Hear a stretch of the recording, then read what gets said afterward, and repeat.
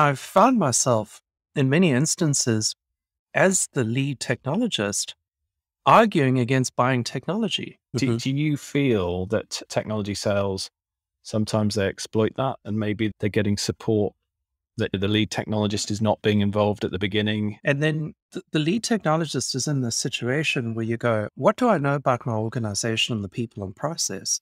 And how close is the solution to getting to most of their needs versus how much adaptation or change management is going to have to go into it to really get it to embed and be successful, right? CTIO 101, Business Technology, Simplified and Shared.